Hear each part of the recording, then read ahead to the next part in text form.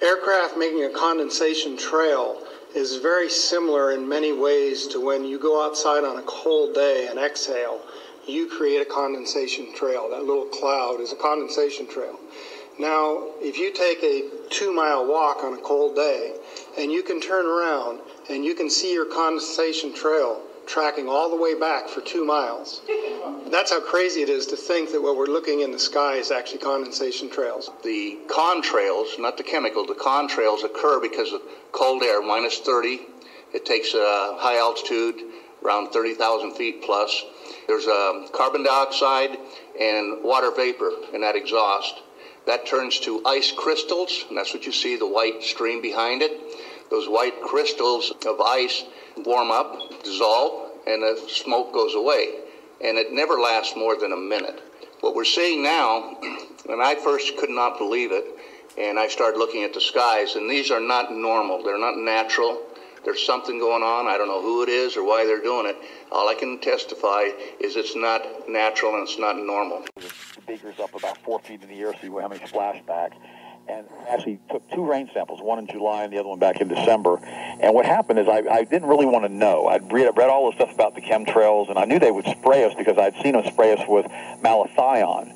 Back in the 90s, we had a problem with what's called the Mediterranean fruit fly here in Central Florida, and they decided in their incredible stupidity they would spray us with a neurotoxin called malathion. I mean, they sprayed the houses, the cars, the homes, the everything. Everybody got sprayed with malathion. So I knew that these idiots would do something like this.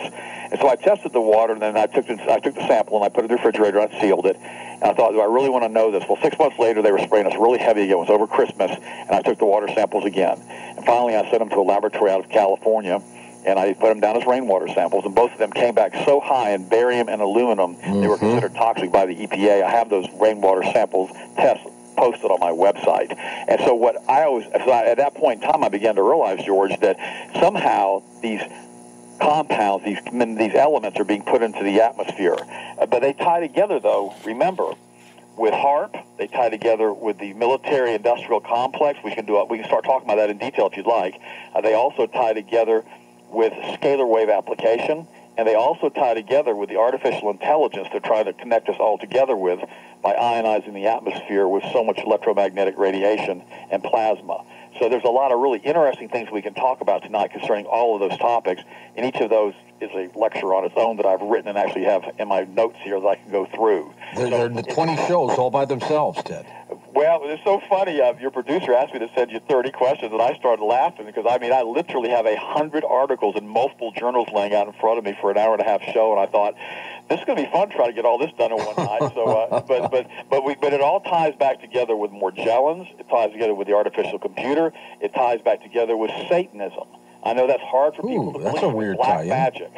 All right. Now, the barium and aluminum that's been discovered, is there any way that would be in the atmosphere naturally?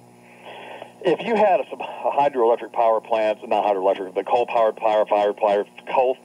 power plants, like in China, if the coal was contaminated with these types of metals, it could be in the thing, but usually that's sulfur dioxide that's being caused, and that causes the acid rain. I've never heard of coal being contaminated in these types of concentrations with it, so I don't believe in any way that can be in the atmosphere naturally, George. And plus, on top of that, this Alzheimer's has gone through the roof in the United States now. We've got so many people suffering with senile dementia, and so many problems with so many people suffering with so many different types of disease. Yeah. Look at this mess with adult onset diabetes. Look at that high blood pressure. Look at the depression. Look at the cancer rates. All these things are through the roof.